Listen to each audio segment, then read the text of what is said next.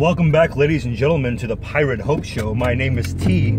How in the world are you doing? I'm driving a car, so I thought it's perfect time to make a video. I mean, what else would you do when you're driving down the road? Anyways, I'm boring you. This video cannot be 3 million hours long. Let me talk. So, if you grew up in a Christian environment at all, you know, as a Christian, one thing that they're always bringing up is testimony. You gotta have a good testimony. You gotta know your testimony, and you gotta be ready to prepare it at a moment's notice.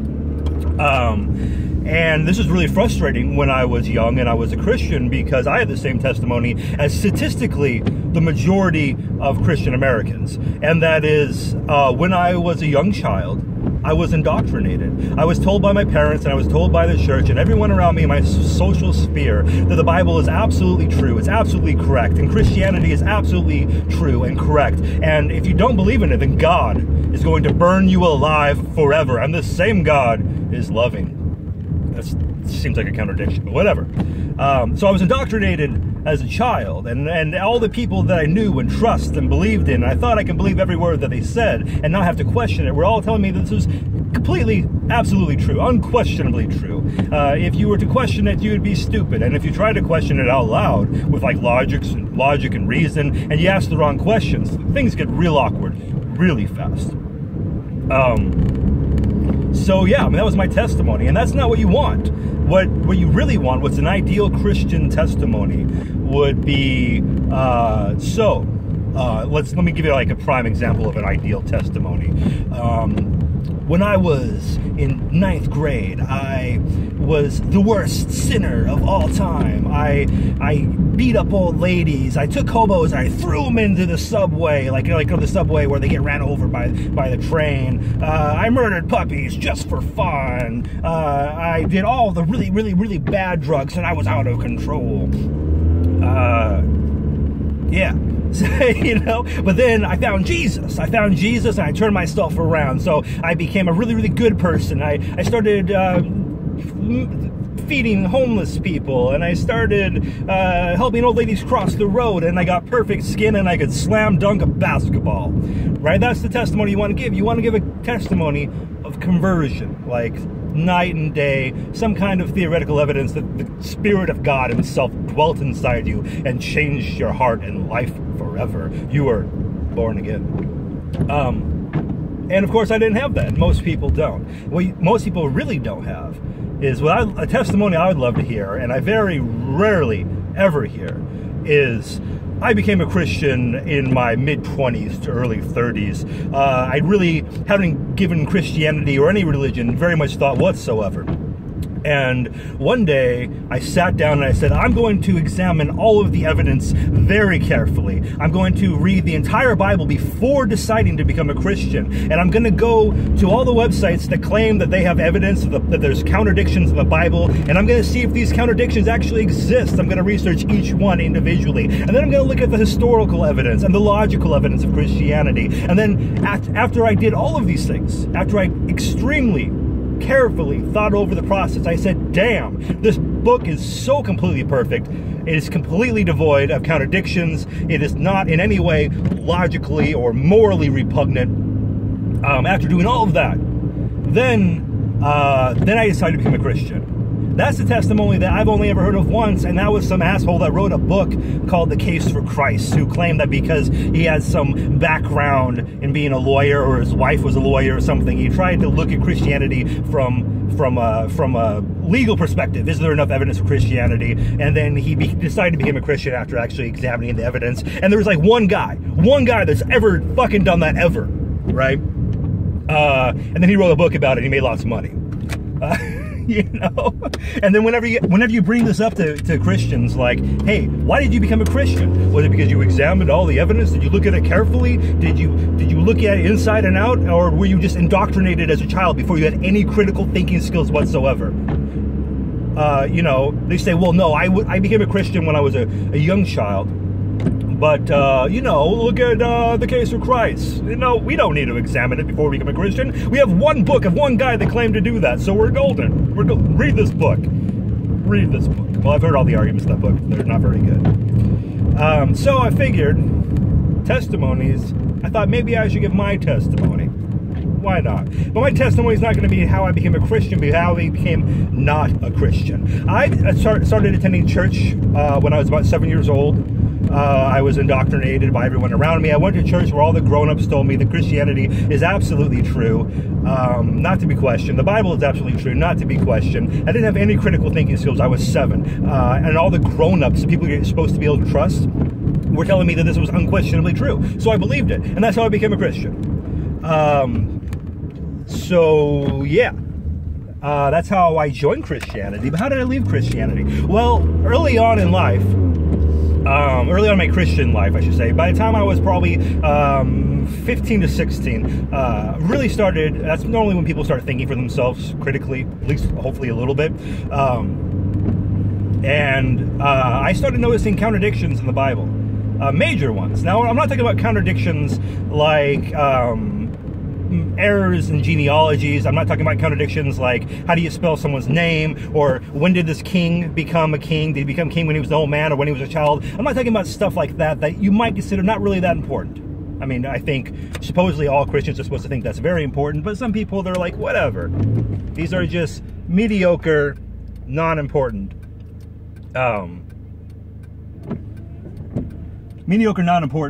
supposed contradictions in the Bible.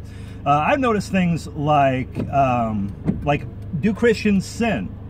Like, that's a pretty important question. Are Christians allowed to sin? Now, one passage from Paul says that, of course you sin. You're breathing, aren't you? If whoever says he's without sin is a liar and the truth is not in him, right? An actual passage that says, of course you're a sinner. And then Paul says, I am the chief of all sinners, right? So it gives you some peace. It gives you some hope. It makes you not feel so bad about the fact that the Bible makes absolutely everything a sin, right? Every thought, not every thought, but the majority of thoughts are sins. Sexuality is sin, which might as well, it's like saying, like, having a sex drive is a sin. It's like saying that, like, having to poop is a sin. Like, you're born, you're a human, you have a sex drive, right? Especially if you're a teenage boy. So that passage gives you some closure. It gives you some hope. Paul says, of course you're a sinner if you're a human, and Christ came to die for sinners, so you're golden, you're going to heaven. And then there'd be another passage that would say, he who continues to sin after he becomes a Christian is don't be deceived. He who lives in sin is basically not a Christian. And there's many passages, New Testament, in the gospel age that says, basically if you're a sinner, you're not really a Christian. I mean, there's lots of them. Look them up. I don't remember all of them right now. It's a contradiction. It's not a contradiction for little tiny things. It's a contradiction in the core mechanics of Christianity. Important shit if you're going to actually try to be a Christian. And that's just one example. There's lots and lots of examples. And the more I study the Bible, at one point I was thinking about becoming a pastor. I actually preached a few sermons. And the more I studied the Bible and took it seriously, especially if you pull out a commentary of books of the Bible, you find out that there's contradictions everywhere. But they have like a million, you have to do like super gymnastics, mental gymnastics to ignore them. Like the amount of mental flaming hoops you have to jump through is unbelievable. But you do it. You do it because if you don't do it, you're going to hell, right? If you have any doubt in your brain, that means that you obviously don't really have faith, right? You can't have doubts because that means doubt equals not having faith, and faith is how you become saved. So in order to have any doubts of the Bible is to not have faith, which is to endanger your soul with the flames of hell. You don't want to do that, so you don't think about critical things. Over the years, I mean, it took a long time, but the number of mental flaming hoops that I had to jump through was absolutely fucking unbelievable.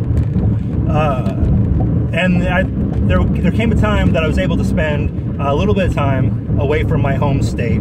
I got away from my church for a business trip, and I was gone for a few months. So I wasn't getting my weekly dose of propaganda. And at this point, and this was like 3 years ago, maybe, give or take, 3 years ago, by then I hated going to church. But I thought that my problem was a problem with modern day Christianity. I told myself that I didn't have a problem with the Bible itself or the true historical Christianity. I had a problem with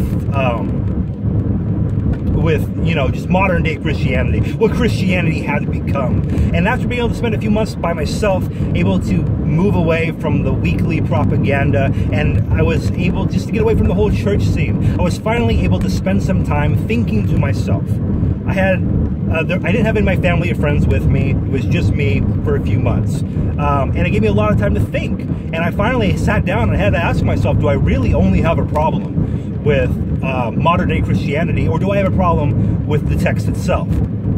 And after thinking through, like, I had a mental list of things that always bugged me, because at one point I stopped trying to be scared of thinking thoughts, right? I was scared to think thoughts, because like I said, thinking thoughts, doubting could lead to your eternal doom, right? So eventually I became not scared to think thoughts, and I had a mental list of all of the contradictions and the logical and moral repugnant things that I found in the Bible. And I started thinking through these lists, and I came to the conclusion that there was many of them that it just there was no answers to, and it was really actually quite scary. Because I really wanted to believe. I really wanted to find justifications for these things. I tried to tell myself, I had mental arguments with myself or whatever, telling myself, going through all the hoops, jumping through all the mental hoops, thinking everything out, step by step. And eventually I ran out of, it was like an acrobat who was looking for his next move, and eventually I tried to make the next mental leap from rope to rope, or from swing to swing, and the next swing wasn't there. It's the only way I can explain it. Was I completely ran out of mental loops, mental jumps to jump through. The mental gymnastics that I had to do, there was nothing there, and I fell through, and it was a terrible feeling, because I knew it deep in my soul. I knew that I just did not believe anymore, and I could not believe, and it wasn't a choice. It wasn't like I sat down one day and I said, I'm not going to believe in this. I really tried to believe in it. You understand? But it just wasn't even an option anymore. And there was a moment where I just stood there, and it occurred to me that I did not believe, and I could not believe. And it was terrifying. The ramifications were terrifying. Because, now all my family and friends were Christians. My wife was a Christian. My children, can you really say that children have religion, per se? All my family and all my friends, I was plugged in to the ultra-conservative Christian social sphere. And I had to walk away from all of that. I had to walk away from everyone I knew. And they would all be, I knew at that very moment that they'd all be terrified. Right? I mean, they would terrify, maybe not the right word, but they would all, they would have it would bother them a lot. And not just trying to control you, this really bothers me, I'm disappointed in you, type of thing. But I knew it would genuinely bother them. But it was too late. It was like I said, it wasn't even a choice. The choice was made for me. I ran out of mental options.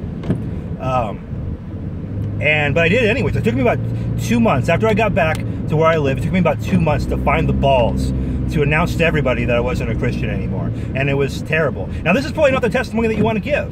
I would love to give you the testimony that I became not a Christian. And my life became easier, right? Kind of like the Christian testimony example I gave earlier.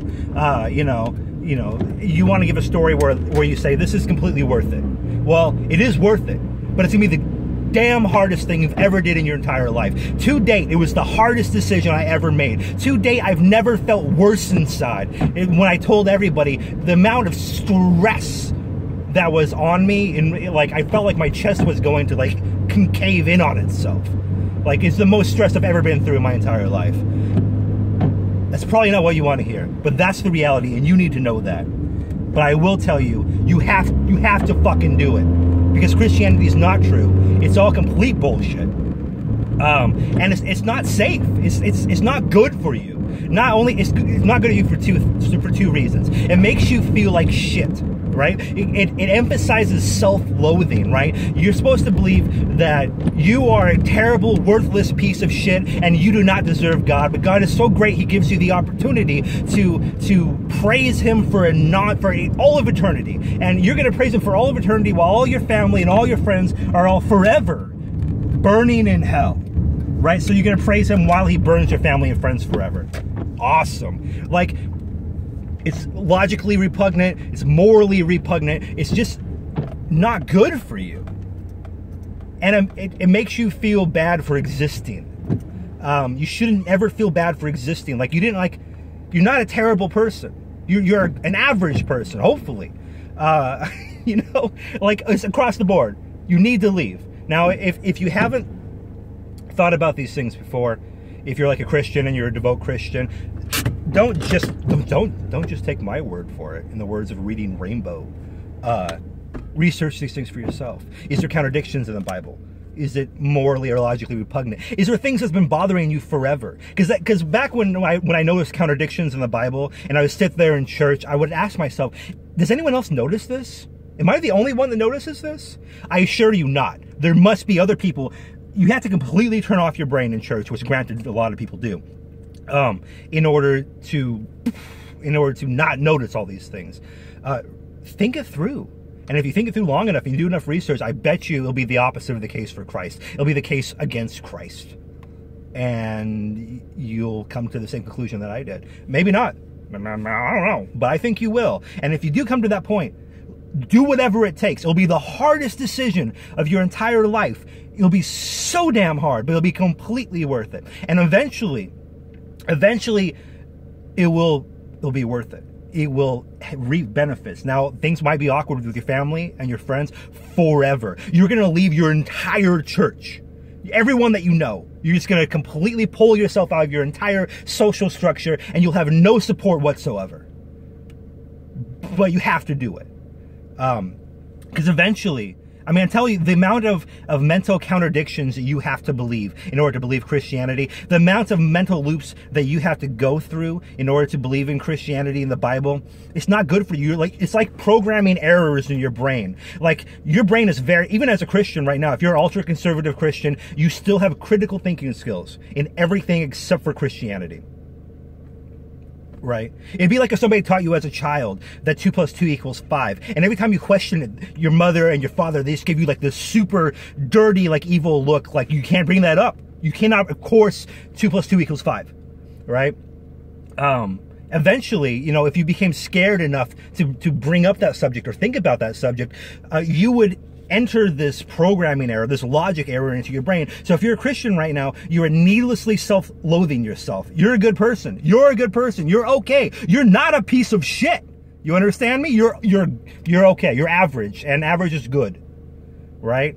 You know, don't hate yourself. Don't hate yourself every day. That's what Christianity causes you to do. It teaches you that you're a piece of shit, and it teaches you logic and moral contradictions.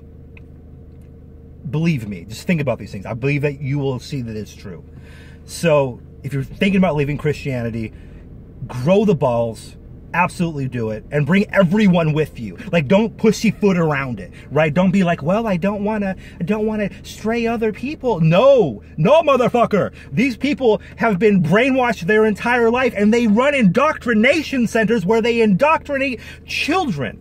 Before children have any critical thinking skills whatsoever, they're just saying, this is true, absolutely unquestionably true, right? If they can indoctrinate children with threats of internal torment away from their family and friends, then they can be bothered to listen to you.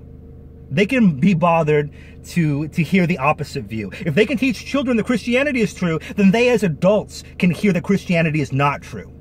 So bring everyone with you. Don't go quietly into that night. Okay? So yeah, this is my video. I thought I would just make it because why not? All right, this is T, signing out.